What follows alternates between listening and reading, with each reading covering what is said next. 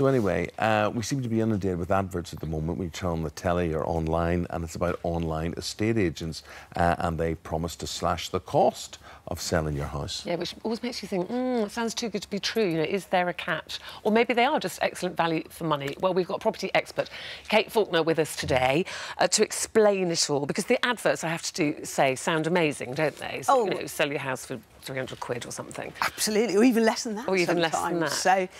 So just to explain to people first the different types of estate agents. OK, so you've got three, really, now. You've got the online agent, where they'll just really advertise your property, and they may or may not do that on the likes of Rightmove or Zoopla, where a lot of the buyers are going. So you need to check that out. That can be from just £49, so incredible value. So all they do is money. just put a picture of your house details on their website? Yeah, or you might have to take the photos yourself and then upload them. Okay. Now, they then do add-ons, so they might be able to book the photography through them, for example, and do viewings, but that's their initial starter price. I've never met an estate agent who could do a viewing better than I could.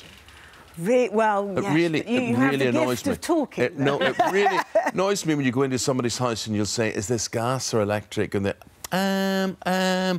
they never know anything. They never know anything. Well, actually, sometimes you might want to do that yourself. What's the middle one? Absolutely. So the middle one is if you don't really want to do all of the work yourself, and you'd like somebody to come round, look at your home, help you put the value on it, and then maybe if you can't do all the viewings yourself and you need a little bit of extra help. Well, sometimes it's not the fact that you can't do them. You're not available. A lot of people are at work and you don't want to always just do it at the weekend or evenings. And sometimes it can be a bit awkward because actually if you're doing a viewing about how lovely your home is and that person clearly doesn't like it, it can be a little awkward. So actually even when doing viewings or selling a home, then I like somebody else to do the first viewing and then I come in on the second. So that's what I tend to do. So those sort of prices are from sort of about £795 upwards, but it can escalate quite a lot, and we'll talk about that in a little bit. And then the third way is your traditional estate agent, and that's fairly straightforward because we're all used to that.